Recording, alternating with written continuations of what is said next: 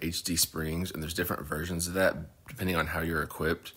For the V6, obviously HD is different because the engine doesn't weigh as much as the Hemi, and then there's another one for the diesel. We ended up getting the stiffest springs that ARB offers, and that is the 3121 fronts, and then we got the 3060 rears. Bought ours through Rocky Road Outfitters. Took them a while to get some of the parts in, so make sure you check with them beforehand if you're on a time crunch. A lot of the stuff they're waiting on is like the Mopar parts if you're doing QuadraLift. You can also do this yourself if you want to source all the extra pieces you need. There's several places online that tell you what parts to get, but one of the reasons I went with RRO is because these front struts came assembled, so I didn't have to mess with them. These things are pretty stiff, and there's a lot of horror stories about people not being able to get them with like the AutoZone spring compressors that you can rent. So you got to take it to a shop and pay them to do it if you don't have somebody else assemble it for you. And I just decided this was the easier way to go. And then these are the front struts. These are for, I want to say 2017 and up. Whenever they changed the sway bar, I don't remember. We have a 2019 Trailhawk Hemi. So, like I said, we went with the stiffest springs because of all the weight we're going to have. This is the Chrysler 12+8 cable I'm using with Alpha OBD. Back up in here, you can see the connectors, where they came from, and that's where that's going to plug into these two connectors right here. Oops, sorry. Going to plug into these two connectors, and then the other end of this is OBD. So a lot of people go Bluetooth or wireless. I just went with the OBD Link SX. It's just a USB one, so that way I can just hook this up, plugs into the laptop, makes it easy.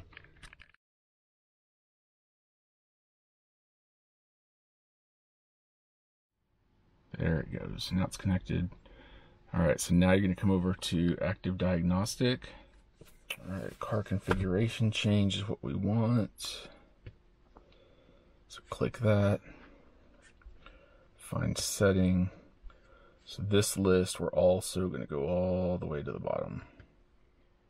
PT chassis net, air suspension control module, ESCM, select value not enabled. Alright, then you're going to go back up here and we're going to hit start. Current status is enabled, click next. Current status not enabled, stop. Go back over here.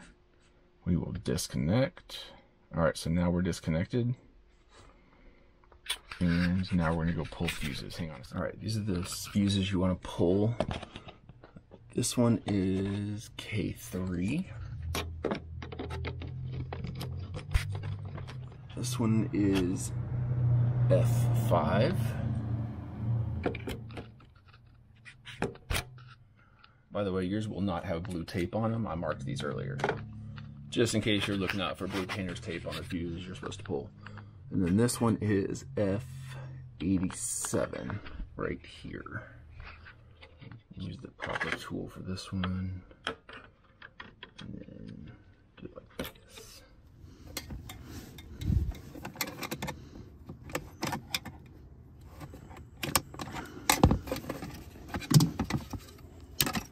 Alright. I know it's almost Christmas time, but the Jeep decided to light up like a Christmas tree early. So, we've got ABS faults, we've got forward collision warning, parking sensors are all down. So we're going to try an ABS initialization. Alright, we've done all of those. Now we're doing this. So now we're going to disconnect. And let's start this thing up. Awesome sauce. Got to give a shout out to a guy named Terry Bollinger on the WK2 Alpha OBD Facebook group, because one of his posts is what helped me out with all this stuff. All right, so everything looks good. So we're gonna disconnect this whole mess and get on with the hardware swap. All right, here we are in the back. I've got back wheels off, back is on jack stands. All right, following the rocky road instructions, they've got you coming back here to the tank. And if you look right there, you can see the valve in the middle. And that's what we're gonna do. That's what we're gonna use to get all the nitrogen out of the tank. The tank is actually the same as an AC fitting, so I'm gonna stick that on there and then vent it out through this end. So now this gauge is on there. I'll actually tell you how much pressure is in there too. Right now, we are at 60 PSI, and that's with the vehicle in off-road too. Anyway, here goes the nitrogen vent.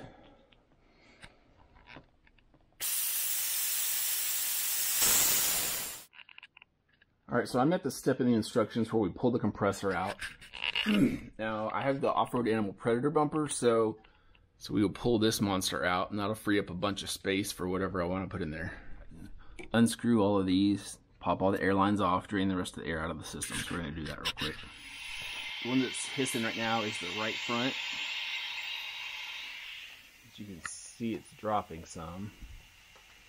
I'm letting it go slow because I've also got... Oh, excuse me. Got a jack stand under here. So I want it to come down some because that'll bring the back end up. But I don't want it to come down too far.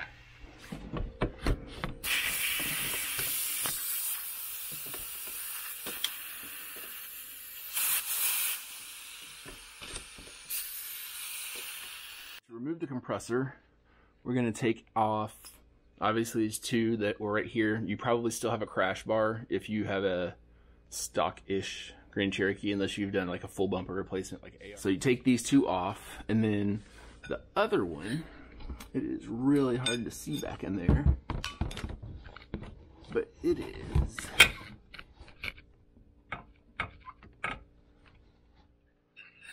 All right, this one was a pain in the ass to crack loose, but you can see as I'm loosening it up, this whole compressor assembly is just straight wobbly sausage. Alright, the compressor's out, and you can see there's like a ton of space in there. Here's the compressor. This is the side you could see. And then this is the bracket. And this is where that third bolt was that was hard to show. But there's a bunch of clips and some zip ties, a bunch of different things you gotta disconnect to get this thing out. So here's all the wires. Need to tape up these harnesses. These are for the compressor. And then that is it. Tape all this, or zip tie all this stuff up out of the way, seal it up, make it watertight, and then we'll be good. I electrical taped all the connections and the hoses and everything, just in case I decide to use any of that later. And then I just zip tied it all up out of the way and over to one of these cables over here to hold it back up there. That way it doesn't bang around and stuff. The plus side of that is if you've got air suspension and you've messed with your fender liners at all, you know that those hoses were all right here, like right up against this. And so with my plastic fenders, I couldn't use the heat gun and push that up out of the way very much because those air lines were right there. Now though, I can bend this little part that's dented in right there. I can use my heat gun and smash that whole thing back out to give me more room. All right, the airbag, now that you've deflated everything, and you come back here, it's up in there like that. You can just pull it down and you can smash it out. This is 12mm, just like the front, and just unscrew it. If you think you might use them later, be a little more careful than I was. I tweaked the bag a little too hard and actually broke that. So, I mean, it doesn't matter now, but just in case you need to use it for something. So, airbag says remove it now, but I don't have room to remove it, so we're gonna wait and do that in another step in a few minutes. Also, it says use a dead blow and smack it under here. It comes right out. It's pretty easy. So I've popped the level sensor right there in the middle of the screen. I popped that side off. I took the nut off of the back of the shock. The bolt's still through there though. And for this step, you put a jack under it before you pull that bolt out. This is a 21 millimeter on this side. And they said the other side is a 23 millimeter. But I ended up just using a crescent wrench. Let's see if I can do this without bumping the camera. BFH for the win. Just need a little tap, tap, tap-a-roo.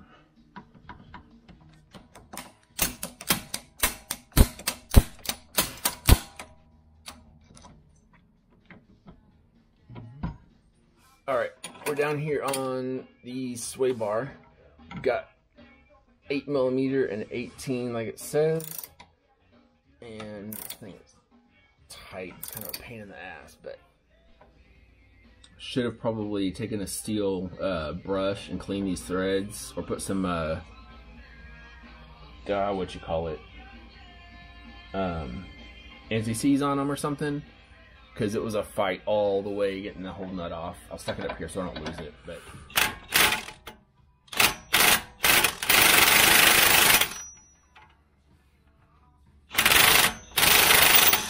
there we go. Done and done. Alright, so we pull this back out. Oh, the dust. Jeez. Definitely should have washed that beforehand, because that's just ridiculous. This is going to be a 16 millimeter, both sides. They broke loose pretty easily. I don't even think I need this anymore. I would highly recommend you guys give your vehicles a good washing before you do this. Get the fender wells and up under whatever you can get, because I had to turn a fan on. I'm dropping all kinds of dust in my eyes. Okay, got the new shock in. This is just sitting there. I don't have anything bolted in on the bottom yet. We've got the, I don't remember what they called it, but this behind the brake over here, this one's, the bolt is out, so that's loose. This one is also loose. And there's another one somewhere. The sway bar. What else am I missing? I guess I'm thinking of the shock bolt. So those two, and then the sway bar link are loose. Up here, just started threading these. I put some red thread locker on the ends like it suggests. About to tighten those up. And then I've still got to get this air spring out, so I'm going to see if I can push down on this enough and get the air spring flat enough that I can get it out of there. So I decided to take the dust boot off of the stock shock, and I'm going to put it on the Old Man Emu. Since it's already put together, I just cut it, and it's got a band right here. That just very carefully wrapped electrical tape around it to hold it in place, and then zip tied it. It's a little janky, but I mean, they didn't come with boots, so I don't think they need them anyway, according to ARB and Rocky Road.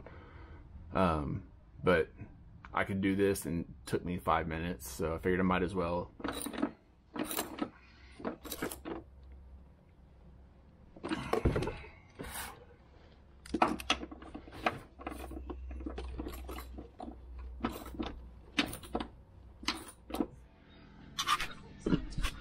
So in the instructions, it says that this bolt is optional. We're gonna go ahead and do it because I'm having a tough time getting this down far enough to pop this air spring out. It is an 18 on both sides, and I'm just gonna hit it with the impact.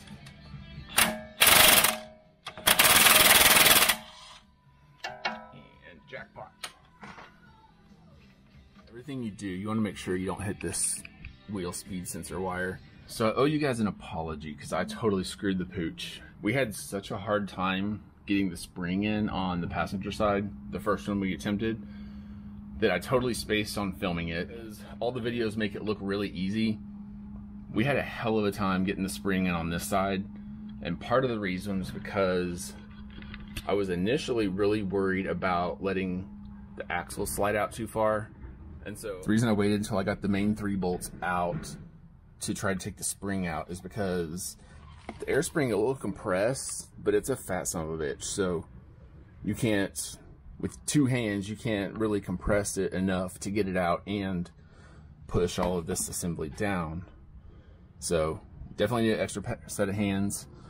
Once you get to the step where you take these bolts out, and this is all a lot looser, this part sits like this, like it's sitting right now. The rotor in the hub will flop down. I mean, like way down here.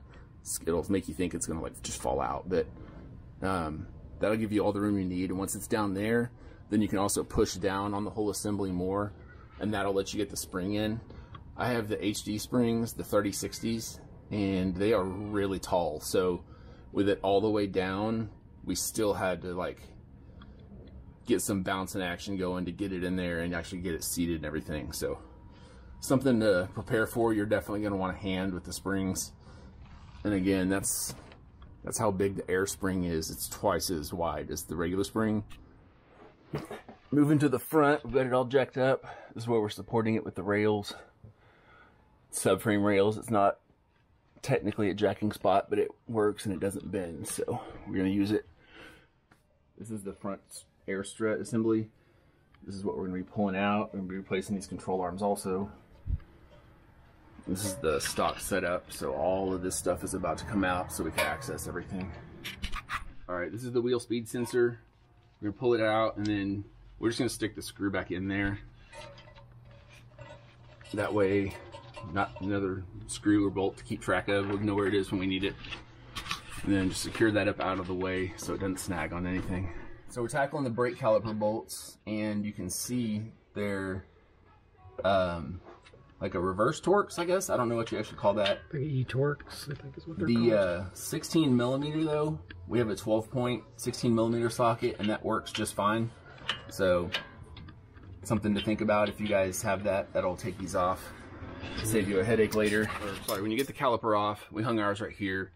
The next step is pulling the rotor off. In theory, it's not that hard, but this little rubber ring has a groove that it sits in. And so once you get it started, it'll come right off. But getting it started can be a pain in the ass. But don't damage this, because this helps hold your rotor on. And then our front rotors came right off. If you are... All right, we're removing the ride height sensor. And it says to remove it from the bottom, but we chose to remove it from the top because we also are upgrading the control arms with the Rocky Road uppers. So seems like it'd be better to pull it off at the top so you don't have to do it twice. All right. This is a 21 millimeter on the upper ball joint. You're gonna want to break the bar. Not enough room to fit an impact unless you're gonna do U-joint or something on your impacts. But all right, on this ball joint, we got this loose. It's a 6 millimeter hex, 6 millimeter Allen wrench in the middle. Use that to hold it still. On ours, we didn't have to use a ball joint tool to knock it down. It was already loose, so we're in good shape there. And now we're going to move on to the sway bar, removing it from the strut since the strut's going to come out. So we did the sway bar. It was actually 18 on this side, and the back side of the strut was a 21. Those were a pain in the ass to get off. They're nice and dirty and mud crusted. The tie rod is going to be a 21. All right, the top is a 10. It's easier with 2 sets of hands, but you could also do this on your own. All right, we're going to start doing the bolts for the clevis mount for the strut, and the Rocky Road instructions are incorrect. This is a 27 on both sides. We'll see how far the impact goes because I've only got one 27 socket, so it'll kick. Impact for the win. Alright, we're on the hub, and this is indeed a 31. I had to buy this socket because I also didn't have a 31. So, here we go for this one. I'm going to set this down so I don't break my wrist with this thing.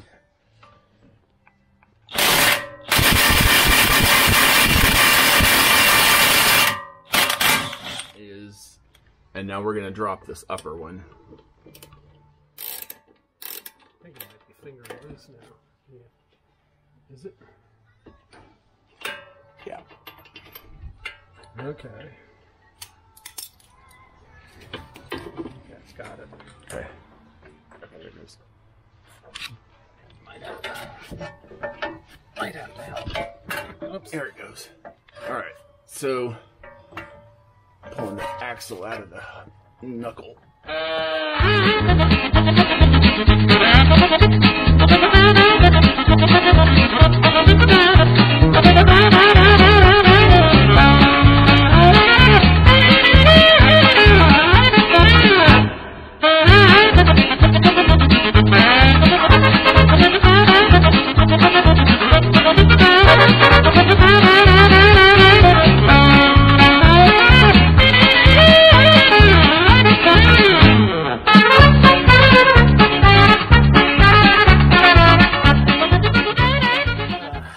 So this washer needs to stay with this. So make sure you guys don't lose that. Either that or you're going to have to go find a new one and replace it. We ended up turning the steering knuckle back. So like you're turning to the passenger side, and that got the axle out more easily than we could have gotten it out on the other way.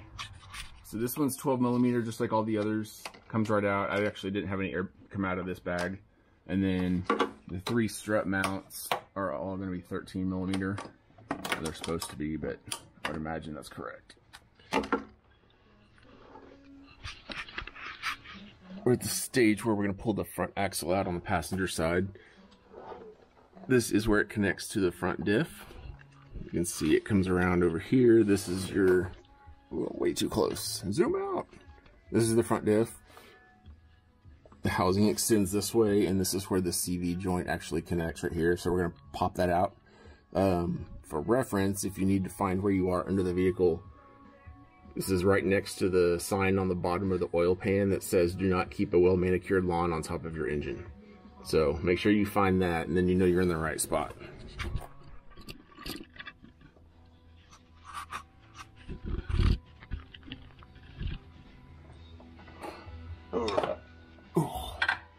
Not a lot of room under here, so hopefully I don't knock the crap out of the camera.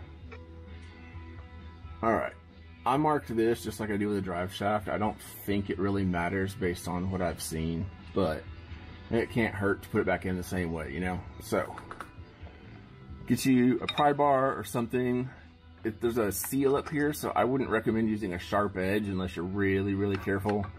So that's why I'm using the screwdriver instead of like a pry bar you'd use on like a crate or boards or something. Get you something that doesn't have a sharp edge and just pop it in there. There it goes. Now, if you go look, you can see that the axle's actually popped out right there. So, if you pull on it, so you can see now the axle's coming out. Since we've got the axle loosened up in there, come back out here, and now we should be able to pull it out.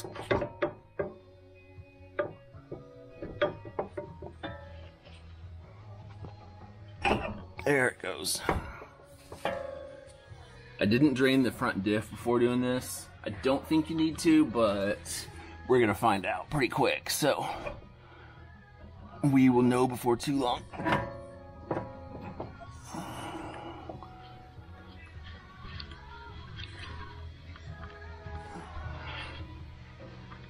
Alright, looks like that was the right call. You can see in there, see if I can get some more light in there.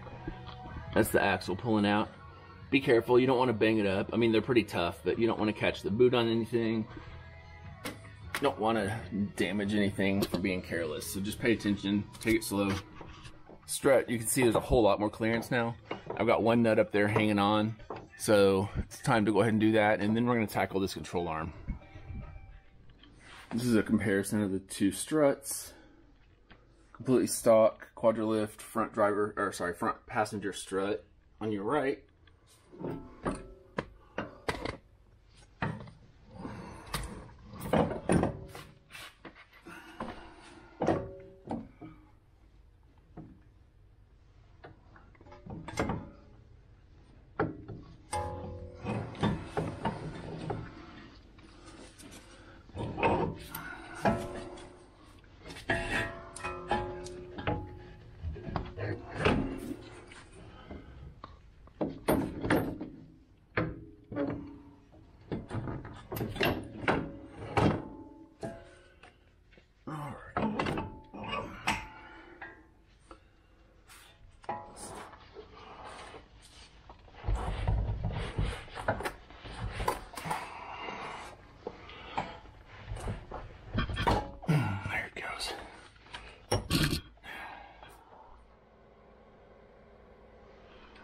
We're gonna do the upper control arm on the passenger side.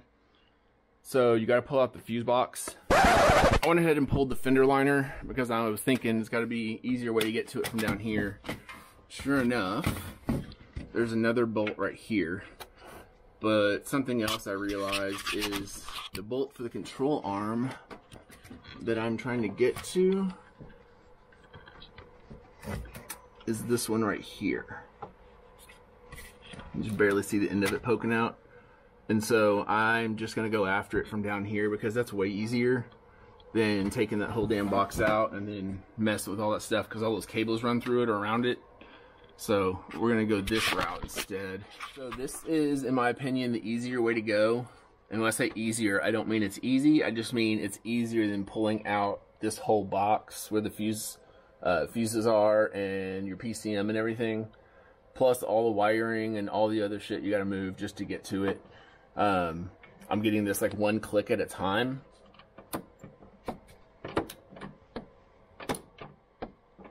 But it's going. All right, so the other side is not supremely difficult to get to. I mean, you can see the end of the screwdriver. It is right back here. Basically, between the shock tower and the firewall, about 8 or 10 inches down. I had a box end wrench that was 12 point. That's a little bit longer than this. I was able to break it loose with that. So now I'm using an 18 ratcheting box end on it. There's not a lot of room between the bolt because the end sticks out through that nut and it's got a point on it. So you can't put a very deep socket on it. So you go in there with a shallow socket, you're not gonna be able to get it on it because of the bolt and the way it sticks through there. So you definitely need to hold the bolt on the other side just to keep it from rotating back and forth because it's got maybe almost 90 degrees of play. So you're using a ratcheting wrench and you're taking away a lot of what you can actually do if that damn wrench can't move. Alright, so these bolts will pull out now. This bolt will pull out. It's not a good way to do it without getting my hand in the way, so sorry. As I mentioned before, I've got the shock tower at the top. The nuts are all three still on there, but I loosened them up considerably. And I'm at the step when installing this that I have not put the bottom in yet. So this thing has a lot of play, and you need that to get these bolts out without too much effort. So if you're doing the control arms, when you're doing the suspension install, I would do them first step after you put the strut back in and put the 3 nuts on the top. Now we've got both of these bolts out, and that mamma jamma comes right out. This is the OEM front control arm. Here is your Rocky Road control arm. So you can see the angle's different. It's made out of much beefier material on it. Easily replaceable ball joint, so you don't have to do this ever again, assuming these bushings last. And then the other thing is, this one is just stamped. So, I mean, this is plenty strong, it's stock, but it's got non-serviceable ball joints. So you replace this, you're gonna be replacing it again, more than likely, just depending on how long you actually keep your Grand Cherokee. So something to think about. It's a lot of work up front. If you're doing the suspension, I would just do it because it's gonna be your best shot. You do just rail on it? Yeah, so the axle on this side was harder to get off. So I pulled the knuckle forward like this and then hit that since there was some slack behind it and it popped right through. So you guys try that if it doesn't come off really easily. There we go. Timber. Oh, you got that on there. Yep. Not get all the way out. Hang on. Yeah, I guess we did. Is it still giving resistance? A little bit. We had to like really push down on this. It's not coming out of here though. It's still stuck a little. Really? Yeah, hold on. I think we're gonna have to put a bunch of grease on that. Yeah.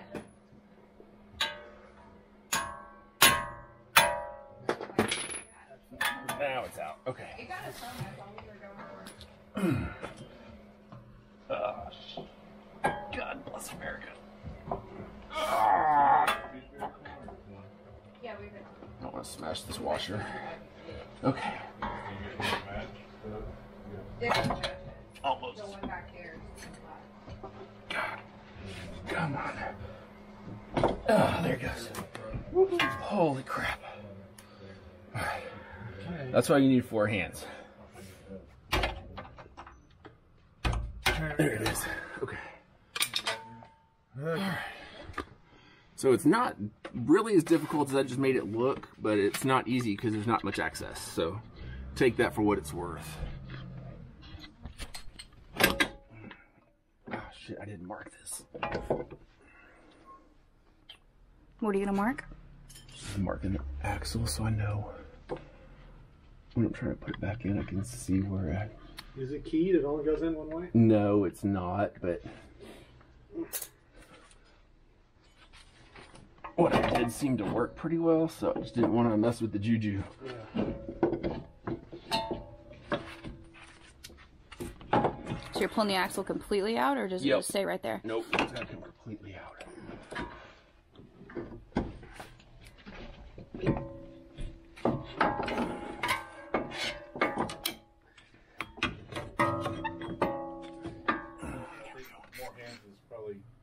Not what you need right this moment. No. But just hang out until they yell for an extra set of hands, because when they need them. Yeah. I'll give me a little bit more room. Alright. So much more room with the cover off.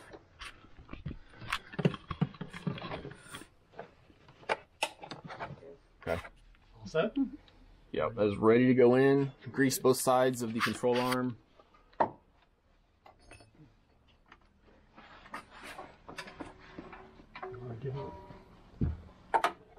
That side is in. That side is in. We're good to go. All right. When they're not cranked all the way down. So we accidentally tightened the bolts on the upper control arm before. By we, she means me. Before the weight of the vehicle was on it, so we're undoing that right now before we install the front. Hang on just a second. Do you need me to help? Will you hold the control arm up? The thing is a pain in my ass. There you go.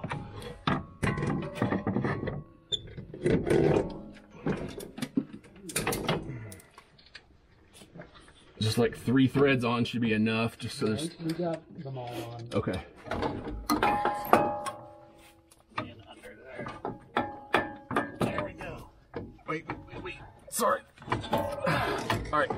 There you go.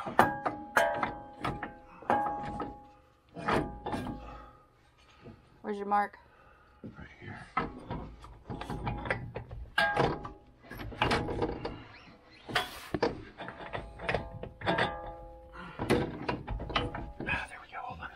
Is it in? Almost. Somebody hand me the BFH.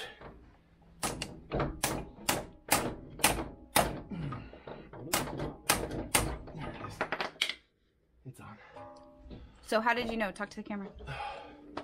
Because I pushed real fucking hard and it went in.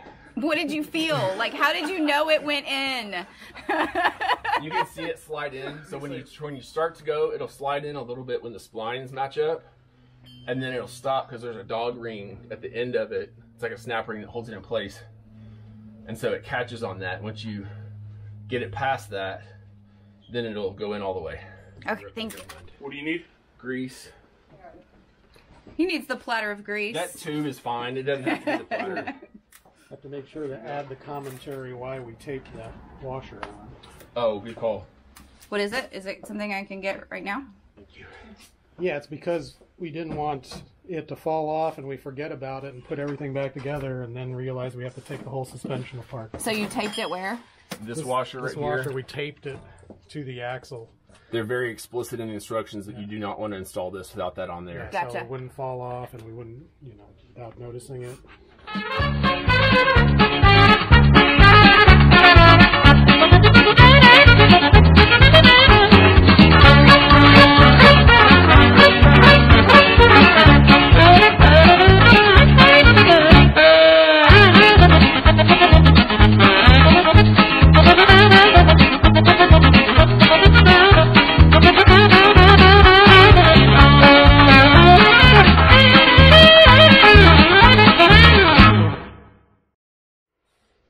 washer's still in place, right? I'm holding it. Okay. All right, so push that up towards me now. Push that in. There it goes. That's how it should go. So their control arms come with a rubber boot and then a poly boot, and then it's got this machine washer to make it all fit together properly. There you go, Randy. Next upgrade. Driving this off the lot before we signed the papers, he promised me it had everything you it wanted. needed. There was no upgrades needed. No, At that time, that was 100% true. no modifications were required. I even made him get the higher model than he wanted because I wanted to make sure we didn't have to do stuff. Well, everything that was available at the time, he got. He got every option, yes. Available at the time. Yes, that's accurate. It had every stock option he needed. Yeah. But it had the airlift, right? So he wasn't ever going to need a lift. I didn't know it was so damn unreliable and was going to shit the bed on us. The lower front fascia came off, so he didn't need a bumper. I don't think a winch had ever crossed his mind. Nope. I got a nut to something. Is that off the original ball joint? Oh, yeah, that's probably it.